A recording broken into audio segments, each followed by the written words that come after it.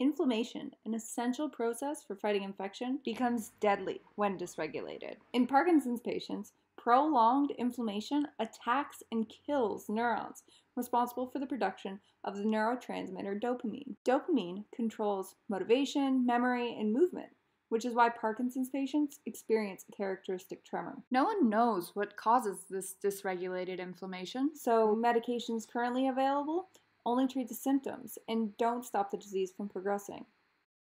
We've found that NLRX1, a protein normally responsible for the regulation of inflammation, is significantly decreased in Parkinson's patients. This means that they have nothing to stop inflammation and protect their neurons against its continual attack. I'm developing new drugs that will activate NLRX1 in order to protect neurons from attack from inflammation and return Parkinson's patients to the healthy state.